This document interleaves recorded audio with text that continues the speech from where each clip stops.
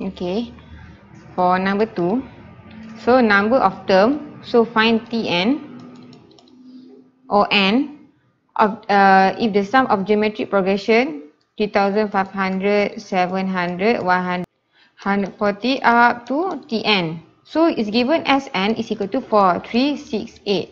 So we see we can find A is equal to 3500, R is equal to term minus term divide previous term. So 700 divided by 3500, which is 1 over 5. So we see here R is 1 over 5 and A is 3500. So we have Sn.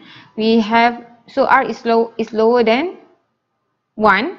So we use this one. So we have A, we have R, and we have, so just now Sn is equal to 4, 3, 6, 8. So we use this formula as Sn 4, 3, 6, 8 is equal to A is 3500 times 1 minus R is 1 over 5, N is N lah, divided by 1 minus 1 over 5. So we see here we can take the number without, so we can bring 3500 over, we can bring 3500 and this one is 1 minus 1 over 5 is 4 over 5. So we can bring this one and this one to the left side. So 4, 3, 6, 8. So 4 over 5 will be multiplied. And then 3500 if you bring to the left will be divided by 3500 is equal to 1 minus 1 over 5 to the power of n. So we get 624 over 625 is equal to 1 minus 1 over 5n. So we bring n, so we bring this to the left. So this one n we bring to the left so that it will become positive. So 1 over 5n.